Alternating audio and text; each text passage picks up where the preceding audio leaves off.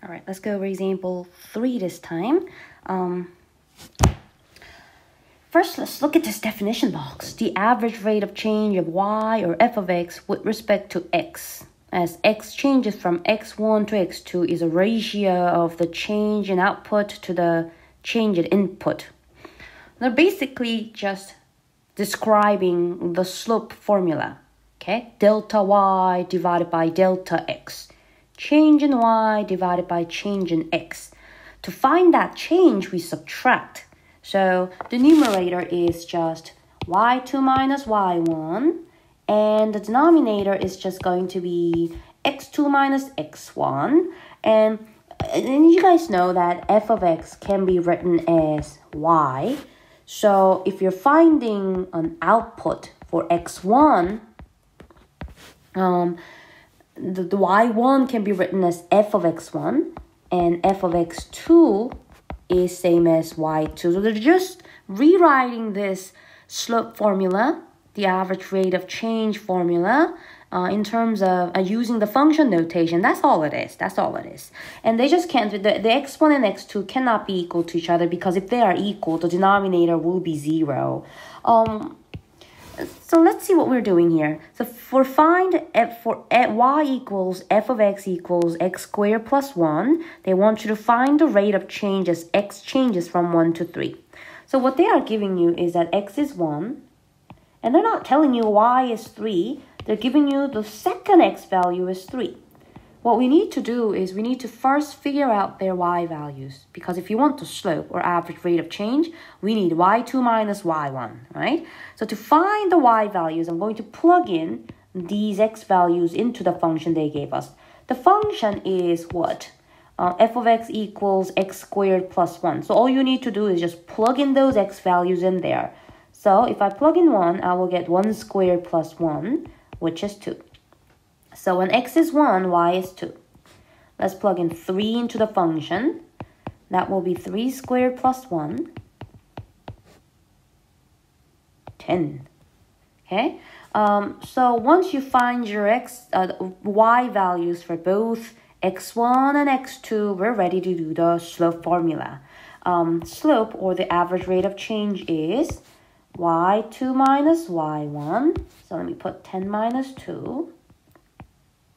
Divided by x2 minus x1. So let me do 3 minus 1 in the bottom. And we need to simplify this. That is 8 divided by 2. So the average rate of change is simply 4. So the tricky part is that we need to first figure out the y value. But once you find the y value, it's just back to the slope formula. So let's try one more, okay? As x changes from 1 to 2. So the first x value is 1. The second x value is 2. We need to find their y values. Remember, we did 1 before. 1, if you plug in 1, f of 1 was just 2. So I can just use that number. But I need to now plug in 2 into this function, to find the y value. Ready? So that is 2 squared plus 1. That is 5. Okay? Now we're ready to find the average rate of change. Average rate of change is y2 minus y1, 5 minus 2 on the numerator. And in the denominator, I need to do x2 minus x1, 2 minus 1. So final answer will be 3 over 1. Well, if I simplify that, it's going to be just 3. So the average rate of change is, that's what you're going to have to do. If you don't have the y values, plug in those x values to find the y values so that you can use them, okay? It's kind of an awkward place for me to stop, so I will do maybe the first part of difference quotient. Now, as you can see, the equation that we used, that's not a linear function. That's a quadratic function, right? So what we were doing is this. We were looking at a quadratic function of x squared plus 1. So the graph will look something like this. Something like that. And what we were doing was, as x goes from 1 to 2, what we were doing was we were finding the slope of a line that goes through those 2 points on that curve, okay? you know, quadratic function do not have a slope. Quadratic function is a parabola. Linear functions have slope. So what we did was we picked 2 points on this line, on this curve, and figured out their average rate of change. So the picture is pretty similar down here. Now we develop a notation for average rate of change that does not require subscripts. So instead of writing x2, y2, you know, x1, y1, all those subscripts, instead of x1, let's write x as just x. And instead of x2, all right, hold on. We're going to keep x1 as just x, okay? Instead of x2, what we're going to do is we're going to say that x2 is just a little bit away from the first x, okay? A little bit away. We moved it to the right, or it could be to the left. But what we're going to do is we're going to just add a little bit from the original value, and that's how we're going to write the second x value. Here, h stands for how much you moved. So for example, if your x1 was, I'm just making it up, okay? If x1 is 5, and if x2 is, you know, 8, then x2 can be written as what? 5 plus 3, right?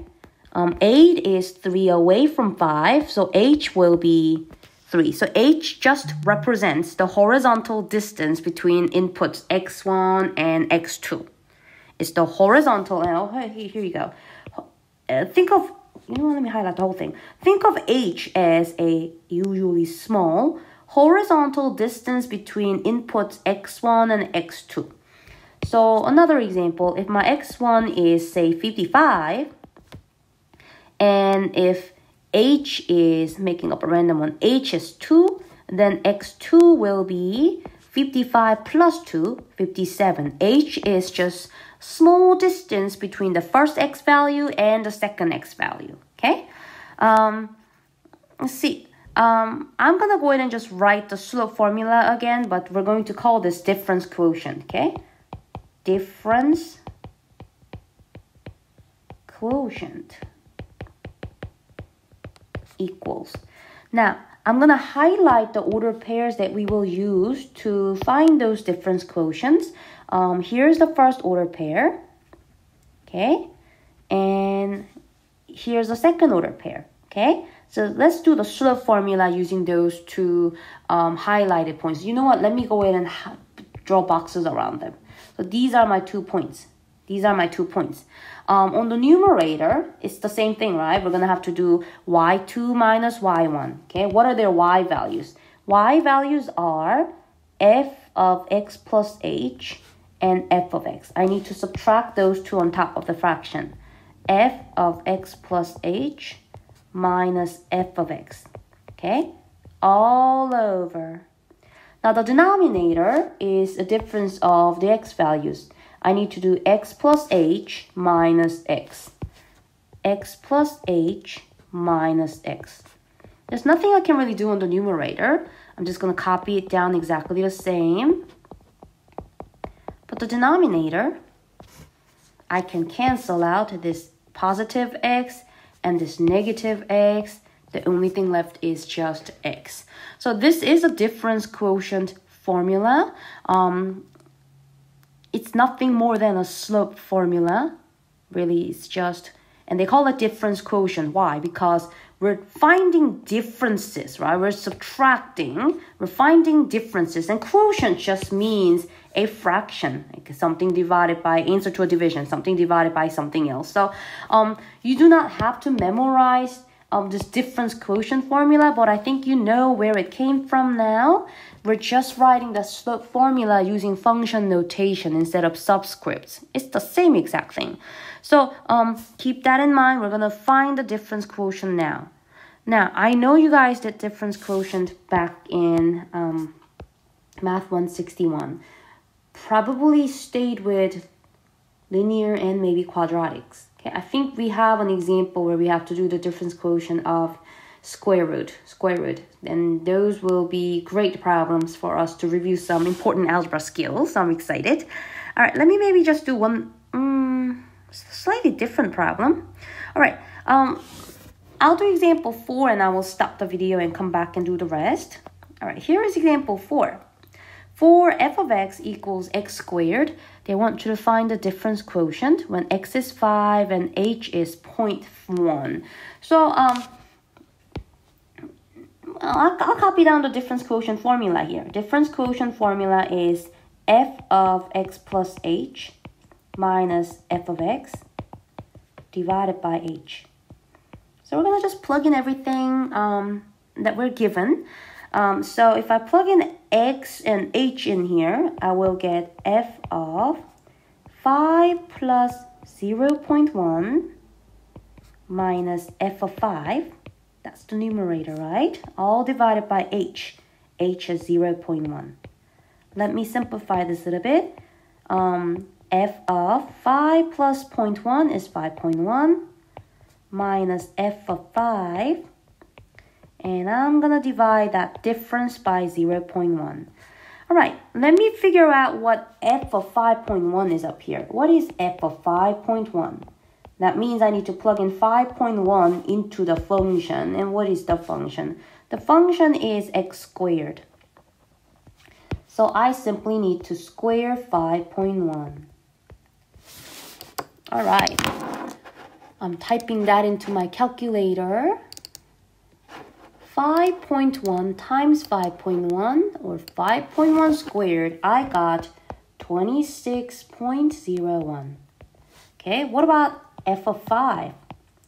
Well, that's just going to be 5 squared. I don't need a calculator for that one. That's just going to be 25. So I found what f of 5.1 is and f of 5 is. Let's plug them in. So I will get 26.01 minus 25 divided by 0.1. So if I do 26.01 minus 25, I got 1.01 for the numerator, and the denominator is still that number. So let's divide. Last step is to divide that by 0.1, and the final answer is 10.1. Okay, so we found, we used the difference quotient formula to evaluate the difference quotient, and I don't know if I really like these examples. Just plugging into the formula, but I guess good practice problem to look at the difference quotient, but I think I will ask you questions like number 5 or number 6 more on your exam than these ones, but you may see this type of problem in your homework, so it's good that we practice these. All right, let's do another one. F of x plus h minus f of x, and we're going to divide that by h. That is the difference quotient formula, right? Now, they said h can't be equal to 0, and look at them. Oh, they're getting really, really close to 0, but that's still not 0, so we can still use it. All right, let's plug in everything we know.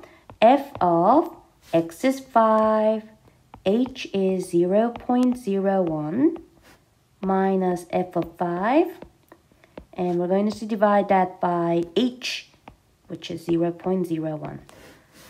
I know f of 5, this is 25, but I will need to figure out what f of 5.01 is.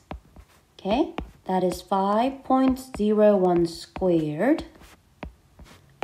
Let me type this into my calculator, okay? 5.01 squared is 25.1001. So this whole difference quotient will turn into 25.1001 minus 25, because f of 5 is 25, over 0.01.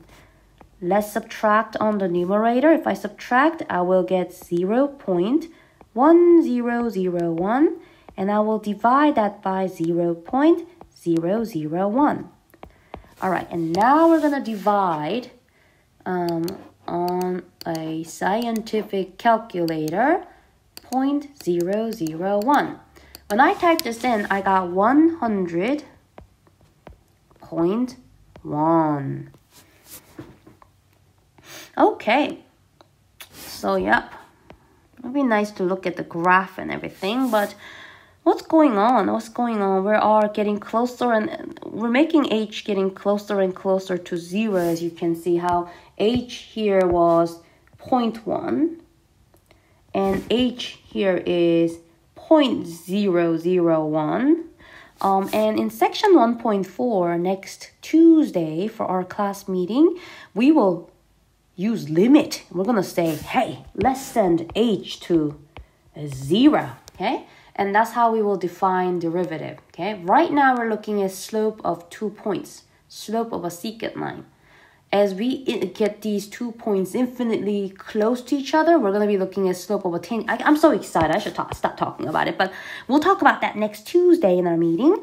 But I'm going to go ahead and stop this video so that you guys can, write down the rest of it. But I will be back to record the rest of it very soon.